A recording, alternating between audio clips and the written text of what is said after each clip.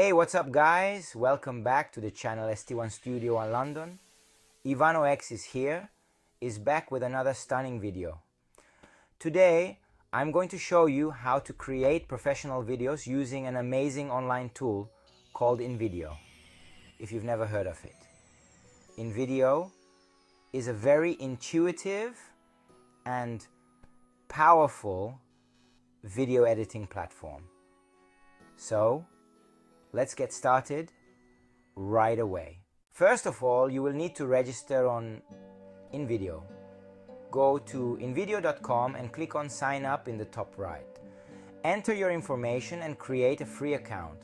If you already have an account, simply log in. Once you're logged in, you'll be taken to the main dashboard. Here you will find a wide range of templates to choose from. You can select a template based on the category, such as marketing, intro, presentations, and so on. For this tutorial, let's choose an intro template. Now it's time to customize the template. You can edit text, images, video clips, and even music. Let's see how to do it. Text. Click on the text you want to edit and enter your own custom text. You can also change the font, size, and color.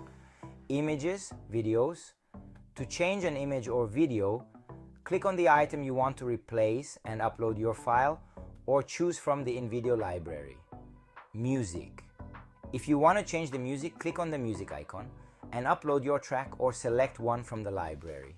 InVideo also allows you to add extra elements such as stickers, shapes, transitions, and more. Let's see how we can enrich our video. Stickers. Click on the Stickers tab and drag and drop the one you like into the video. Transitions. Go to the Transitions tab and choose a transition between clips to make the video smoother. Extra elements.